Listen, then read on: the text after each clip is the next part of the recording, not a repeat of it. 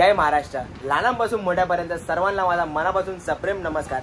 तर कसे आहात सर्व? मी अमन सुनील दहिगावकर तुमचं पुन्हा एकदा स्वागत करतो आपल्या आजच्या ब्लॉगमध्ये.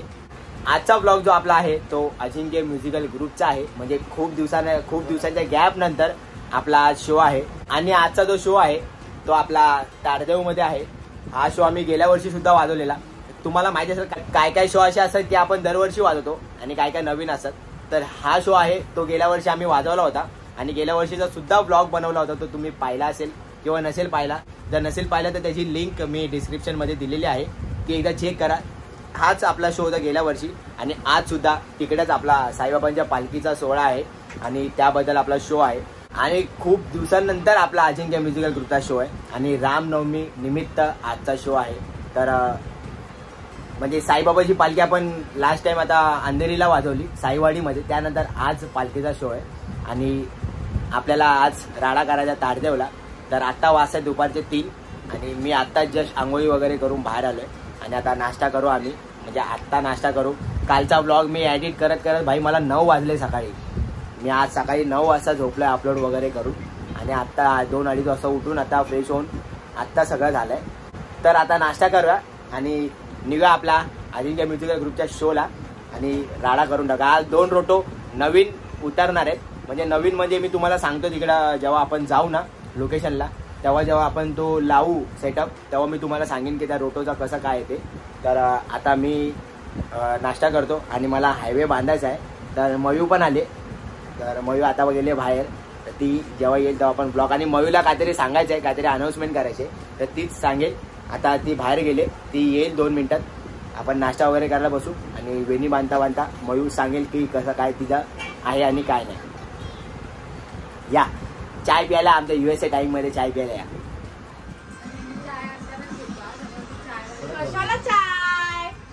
आलेले असे मयुरी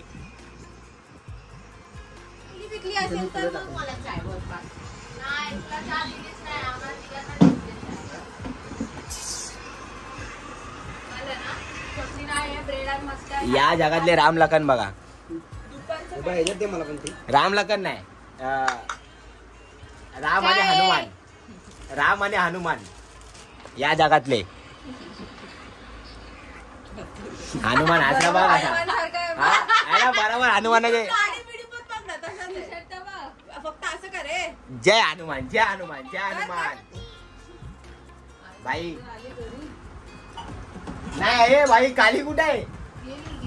गेली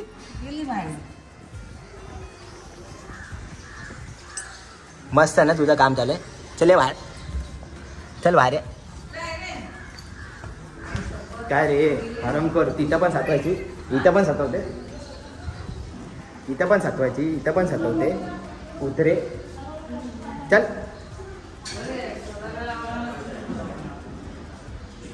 आजी आल्या म्हणून भेटलीस, आता गेली असतीस ना बाहेर. कुत्रे हट. त्या बॉक्सच्या खाली जाऊन बसलेली. टेरेस वर पण लय पळवायचे आपल्याला आणि आता इथं पण चाळीमध्ये फिरते. दे पटके, दे पटके. बॉक्सच्या खाली बसले तिकडं. तो आला बघ कसा आतमधून.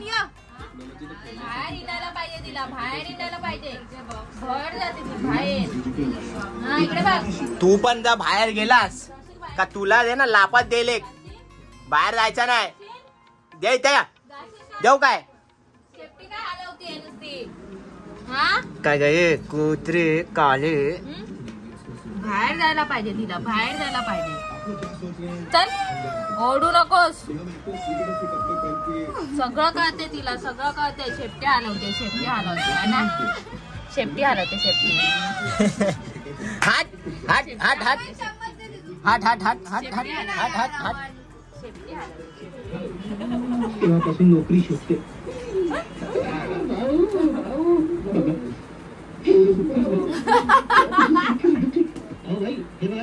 इथे जागा रिकामी झाली ना की मी आपल्या कळवीन. जागा रिकामी झाली की ते कळवणार. जास्त होते.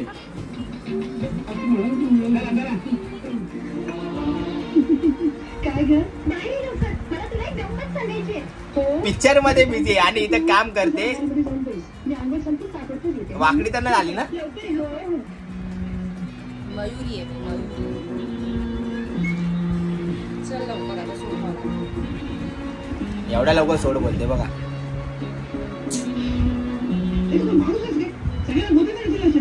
तुम्ही काळजी करू नका रे, कोणीही तुझ्या देत नाही.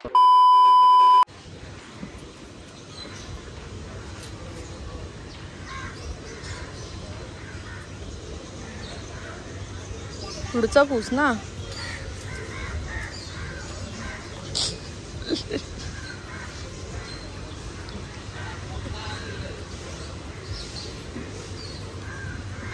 माझी गाडी बा किती चकचकीत. माझी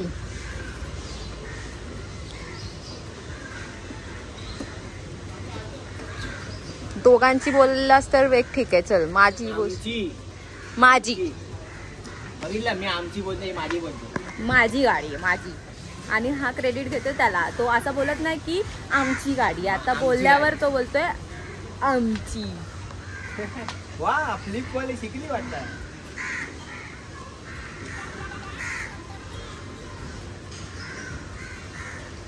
चला तर आता मयुरीला सोडायला आलेलो पार्लरला आहे बघा इथं. बिकॉज ऑफ तिचं काहीतरी काम होतं. काय करायचं होतं? क्लायंट आहे तिचे. हा ते जाऊ त्या मुद्द्याच्या बोल्या. काय सांगणार होतीस त्यांना सांग.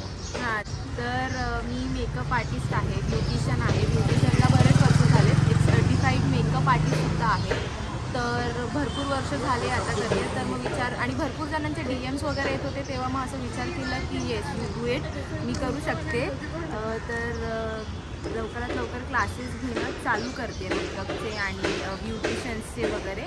तर येणाऱ्या 2-3 महिन्यामध्ये किंवा येणाऱ्या महिन्यांमध्ये ते कधीही चालू होतील. तर त्याचे ते DMs म्हणजे कोणाला करायचे असेल किंवा काही तर अमन बायोमध्ये देईल सगळं आणि तुम्ही मला DM करा, तसं मी सगळं देईल. आणि आपलं मेन म्हणजे बाहेर क्लासेस जर आपण घ्यायला जातो आहे फीज वगैरे एवढी कॉस्टली फीज आहे ना, तर आपण ब्युटिशियन मेकअप्स वगैरे ह्याची फीस खूप एकदम कमी ठेवली आहे, एकदम बजेटनुसार ठेवली आहे. तर मे बी ती सगळ्यांना परवडेल अशी ठेवली आहे.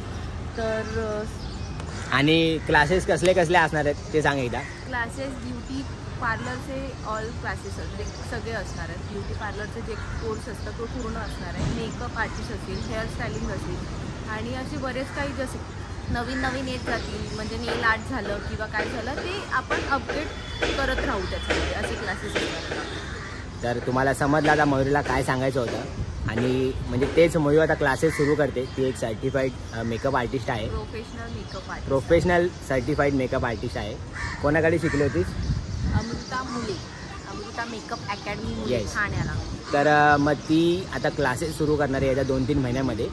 तर कोण इंटरेस्टेड असाल म्हणजे लेडीज असतात जास्त, म्हणजे लेडीजच करतात हे सगळं मेकअपचा. हा जेंट्स पण करतात पण कमी, भरपूर कमी करतात, पण लेडीज जास्त करतात. तर कोण इंटरेस्टेड असाल तर मी सर्व डिटेल्स जे आहे ती मी डिस्क्रिप्शन बॉक्समध्ये दिली आहे. तुम्ही डायरेक्ट तिच्या इंस्टाग्राम ID ला तुम्ही मेसेज करू शकता. जर तुम्हाला रिप्लाय नाही आला तर तुम्ही प्लीज वाट बघा. म्हणजे रिप्लाय येईलच, 100% रिप्लाय येईल, पण कन्फर्म रिप्लाय येणार. तुम्ही डायरेक्ट मेसेज करू शकता किंवा कॉल नंबर असेल, माझासुद्धा नंबर आहे त्याच्यामध्ये. तर तुम्ही त्या एका नंबरवरती पण दोन्ही नंबरवर कॉल करू शकता.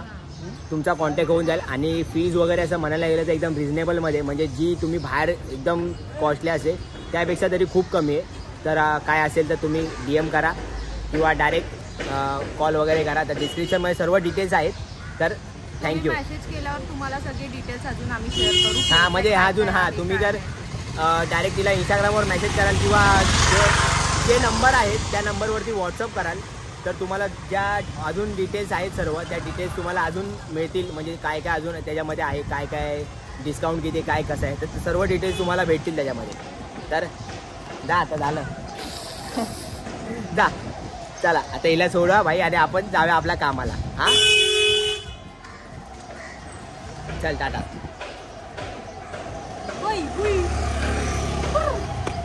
A few moments later. भाई या बघा सगळा पसारा काढला. आता सगळे स्टँडच्या केस आपण घरीच ठेवतो, तिकडे ठेवत नाही गोडाऊनमध्ये. आणि हे सगळ्या टिंबाली आहे, ड्रम आहे, हलगी, डफ, 2 रोटो, ह्या बॅगेमध्ये एक रोटो आणि हा एक रोटो आहे. आता हा नवीन रोटो आहे. ह्याची स्टोरी मी तुम्हाला नंतर सांगतो काय आहे ती. बाकी ढोलक बिलक लावायचं आहे नाही लावायचं आहे. चला आता हे सामान सगळं गोळा करूया आणि डायरेक्ट निघताना आपण बाहेर फुरसतमध्ये भेटूया.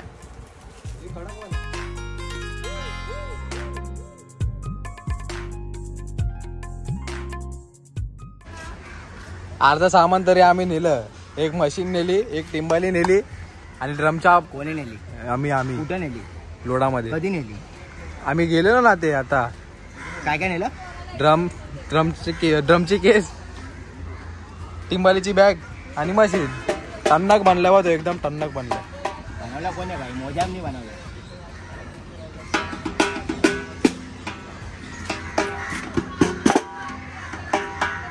घोडवा के मरी बाबा है.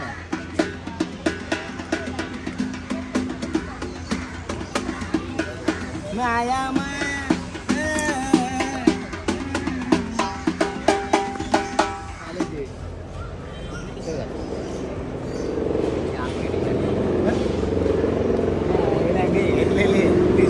टी शर्ट वरनं मचमच बघा. हा माझ्या टी शर्ट घालतो सगळ्या. आणि हा माझ्या टी शर्ट घालतो. वाली इधर ट्रँग्युलर भाई चालू आहे. चाललंय भाऊ, जयंतीला चाललंय ब्लू. चला भाई डायरेक्ट आता गोडाऊन मध्ये. विसरला का? सिम्बॉलची बॅग विसरला.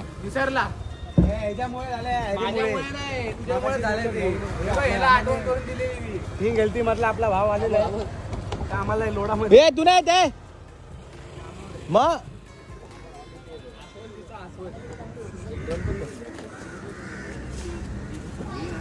तो नवीन वाला नाम घे. होय वन साइड उचलली होती आणि हा पोकतोय. बोला ओम साईराम. त्याला काळा कुठं होऊन आल्या बघा. मस्त तेल बिल बोगद्याचा बोर्ड आहे. Carrom board. हॅलो युनिट कुठे ठेवले? युनिट कसं लाव्या ते आज. सामान दिसतंय बघ याच्यात. बसायला बी जागा नाही एवढं सामान. हे दाम आधी येतं घे.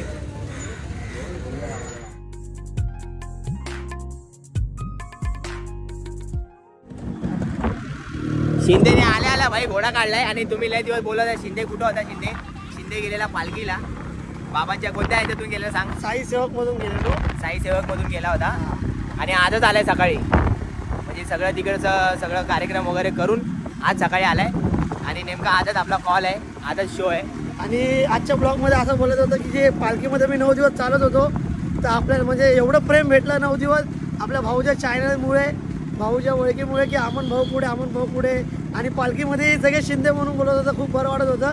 तर आमच्या ग्रुपकडनं आणि आमच्या चॅनलकडनं सगळ्या साई भक्तांना साईराम म्हणून आम्ही हे करतो. आणि भाऊ 2 शब्द बोलत त्याकडनं. बाकी काय नाही. ओम साईराम सगळ्याला ओम साईराम. मी पण प्रयत्न करेन की पुढच्या वर्षी मी पण पालखीत चालणार. मी शिंदेला बोललोय पण नक्कीच मी पुढच्या वर्षी प्रयत्न करेन 100% की मी सुद्धा पालखीमध्ये असणार. बघूया पुढच्या वर्षी काय होत आहे. आता डायरेक्ट निघालोय. आता डायरेक्ट जाऊया आपण लोकेशनला. आणि घरी मगाशी नाश्ता केला भाई. अजून लय भूक लागले. आता लय तुफान भूक लागलाय. तर डायरेक्ट जाऊन कुठेतरी खाऊया. म्हणजे तिकडे तारदेवमध्ये पोचूनच काहीतरी खाऊ, कारण तुफान भूक लागलाय. सामान वगैरे गेले, टेम्पो निघाला. डायरेक्ट तारदेवमध्ये भेटूया.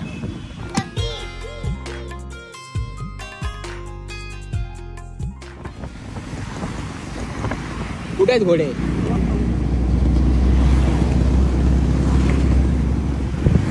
हा बघा रेसकोस घोडा चाललाय बघा. चल भाई रेसकोस दाखवायला रॉंग वे टाकली गाडी. बघा रेसकोस दाखवायला.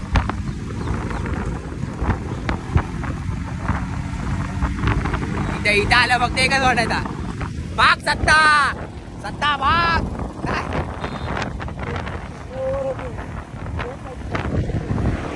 कटकर बोलते कटकर.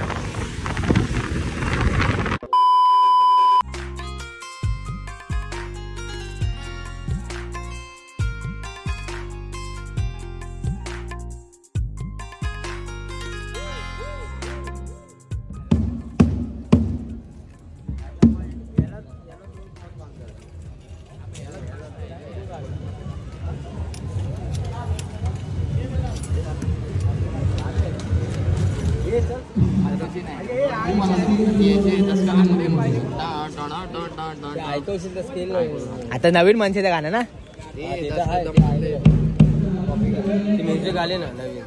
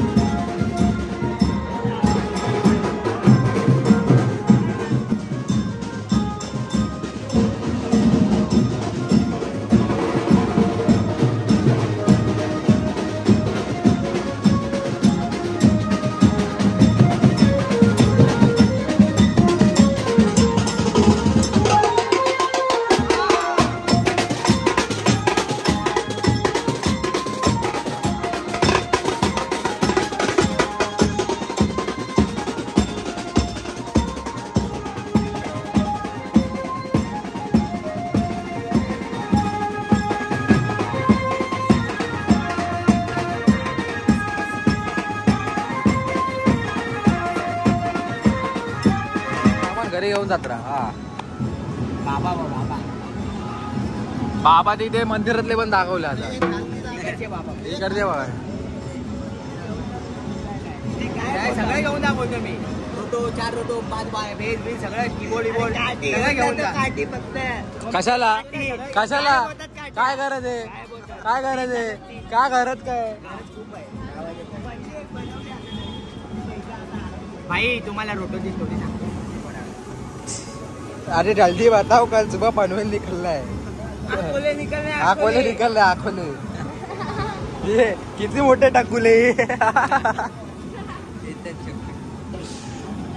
4 रोटोचा सेटअप फुल भाई.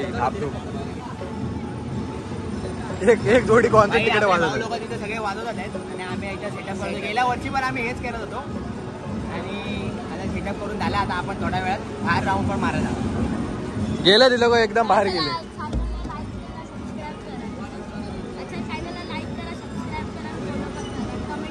आमच्या गावाचे लवकरच मिलियन सबस्क्रायबर पाहिजे आपल्याला. तुपान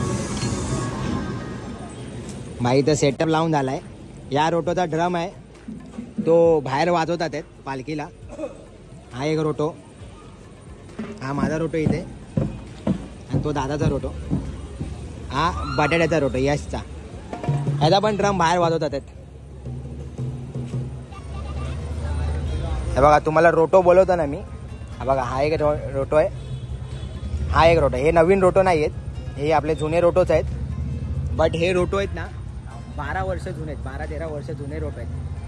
हा एक रोटो होता आणि हा एक रोटो. ह्याला आपण ह्याचे शीट चेंज केलेत. हे जवळजवळ 12 ते 13 वर्ष जुने रोटो आहेत सगळे हे. हा आणि तो स्पेशली हा आणि तो. पण आता कोण बोलेल काय की एवढा जुना रोटो आहे. पूर्ण आकडा चेंज झाला आहे. सेटअप बघा 4 रोटो 3 बेस आहेत. ते 2 बेस बाहेर वाजवायला गेलेत. 2 बेस लावलेत. बाकी एवढा हा सेटअप आहे सगळा. आणि ह्याची काय वेगळी धांदल चालू होती ह्यालाच माहिती. मग अशी आग दिली ना त्याला तर अशी केसांमध्ये पण आग दे ना.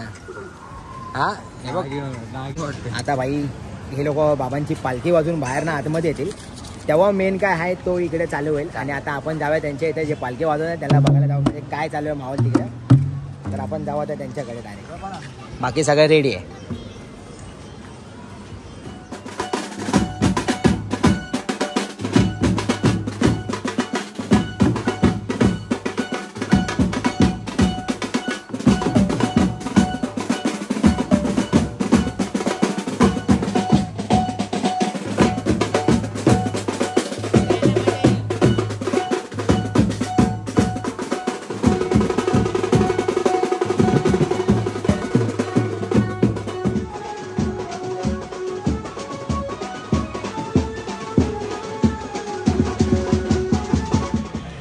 तर बाहेर जाऊन पुन्हा एकदा आतमध्ये आलो आता.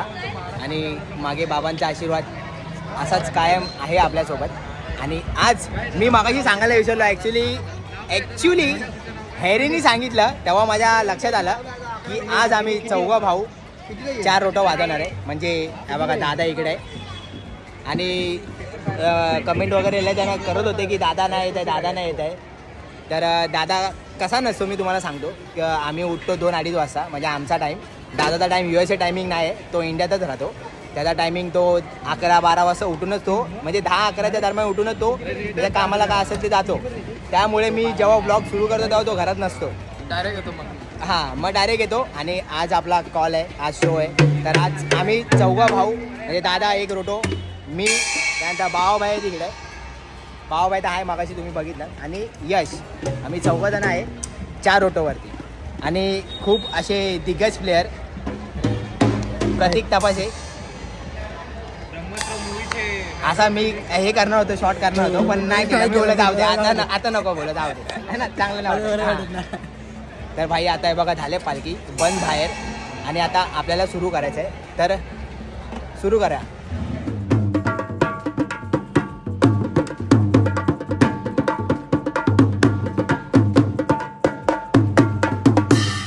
झालं थांब झालं काय? आता जज सांगतील कसं वाटलं. ए जज हे बघ जज इथे कसं वाटलं?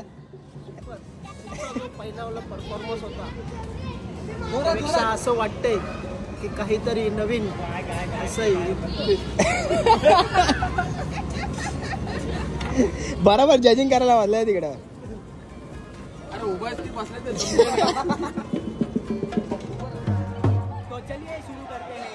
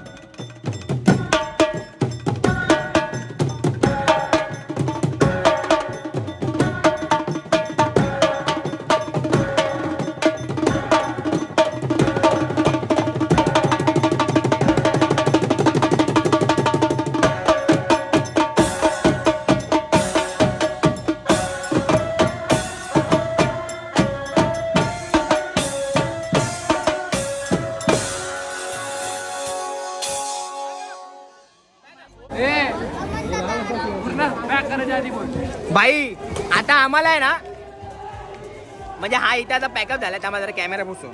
ऐकायला जायचं कॅमेरा पुसला, आता इकडं पॅकअप झाला आणि ही आमची तयारी आहे बघा. इकडं आम्ही चाललोय, रामनवमीचा शो आहे उद्याचा, म्हणजे उद्या रामनवमीचा शो आहे आपल्या बाबूबाईचा, म्युझिशियन म्युझिकल ग्रुपचा. तर त्यासाठी आम्ही चाललोय. आता मी आहे, हॅरी, यश, आम्ही एवढे लोक चाललोय भाई. हा, आणि आपल्या पण ग्रुपचं काम आहे, पण आम्ही चाललोय बाबाबाई बरोबर.